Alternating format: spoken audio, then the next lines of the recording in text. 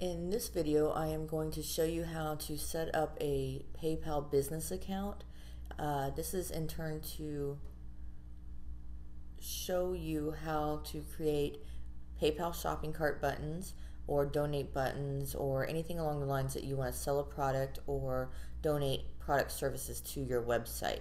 So the first thing we need to do is you need to go ahead and go to this URL. It's the PayPal URL to set up a business account. This one right here is the standard monthly one that costs $0. It's the most popular because you don't need to pay anything.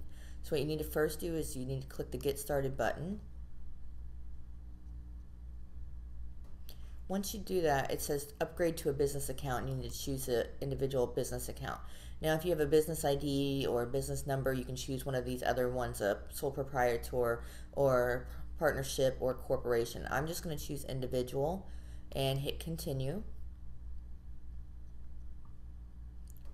Once you hit continue, this is the information that people are going to see when they come to your page. What is the name that you want them to see on your payment pages? I'm actually going to put my business name here.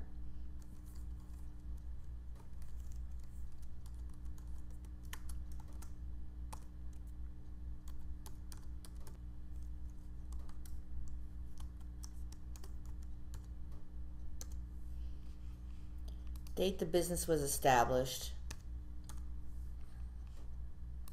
2001. URL. I'm going to go ahead and put my URL in here.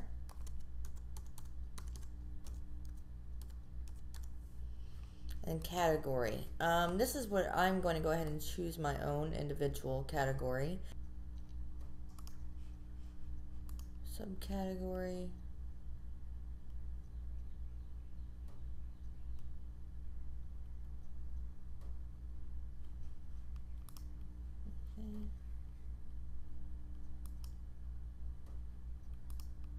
What will your average monthly payment volume be? I'm going to put less than $5,000. What will your average transaction fee be? I'm going to put, if this was for my business, I would put somewhere in the range of $500 to $1,000. What is the percentage of annual revenue on sales? We're going to say less than 25%. Do you sell on eBay? Yes, I do. This is optional, but I'm going to leave that on there. That's associated with my account. And then I'm going to hit continue.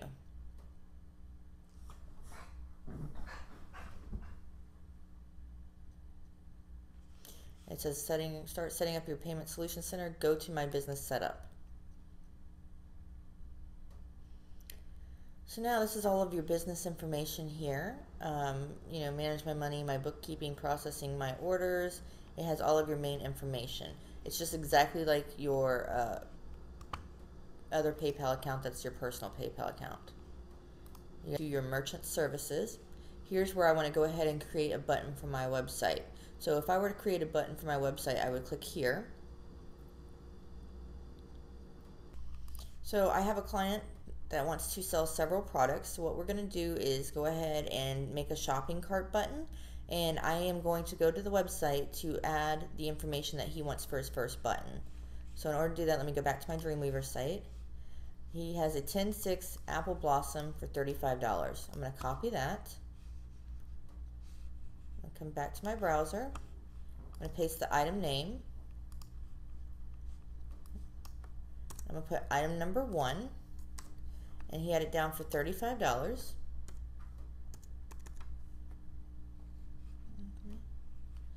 And then here we're going to put down specific amount for shipping. We're going to do $12.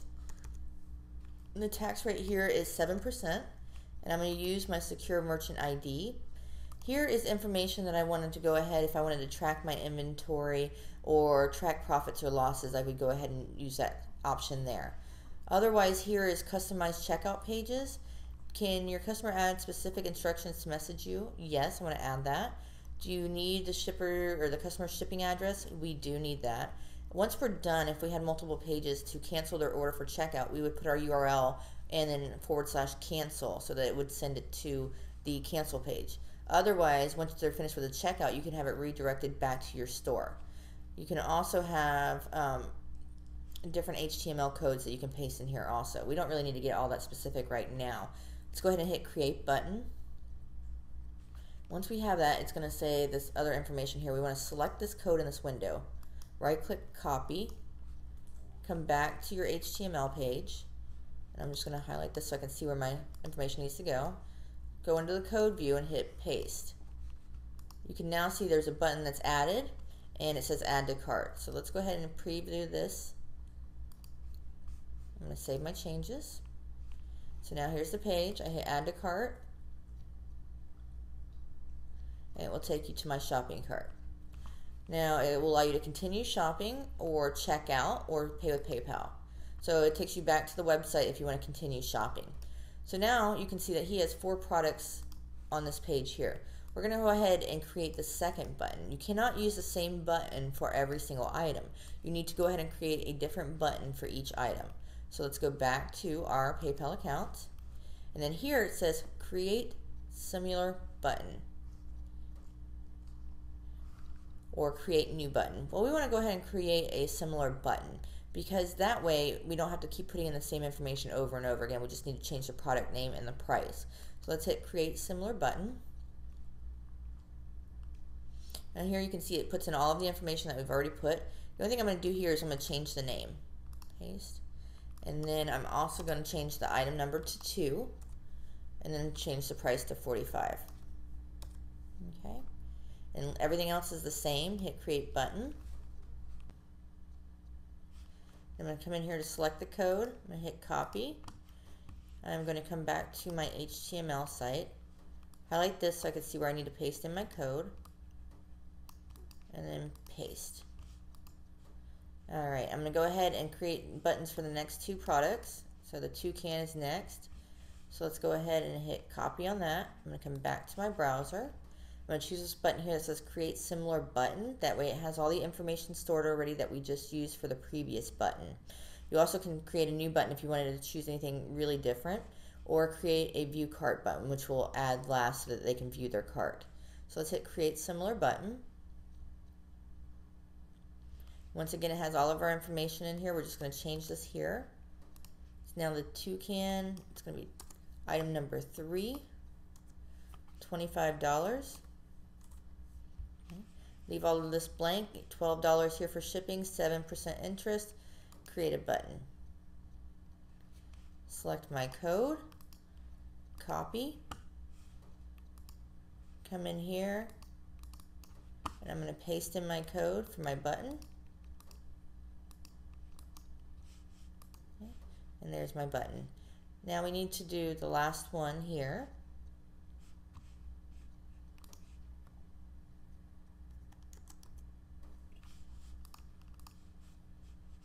Which is going to be this peak, which is going to be the penguin. I'm going to copy that.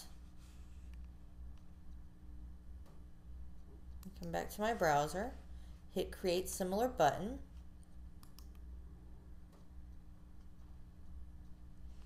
Come in here, change the product name.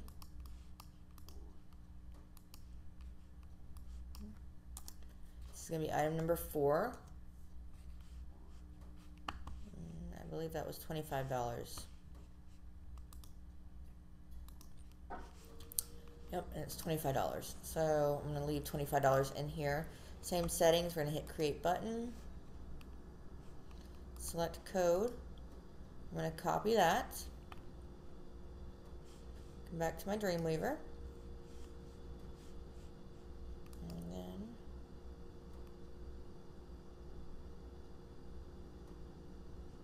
I'm going to paste my code in here.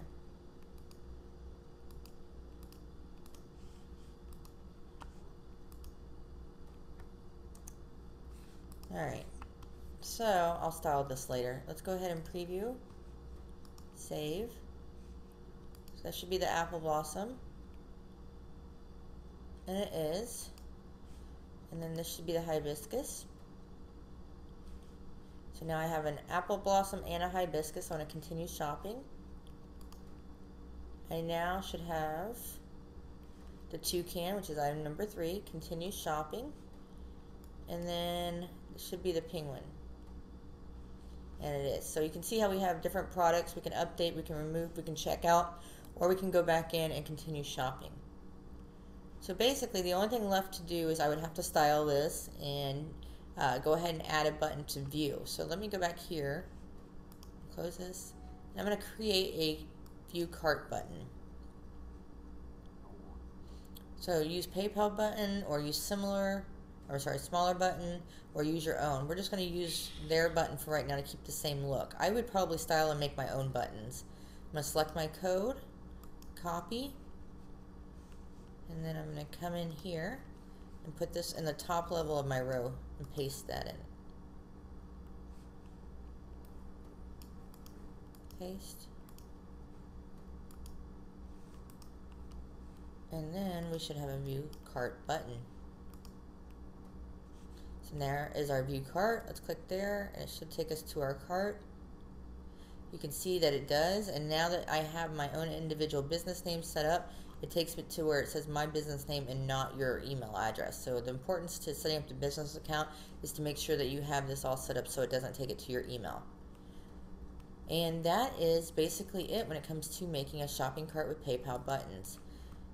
Thank you, and I hope you enjoyed this lecture.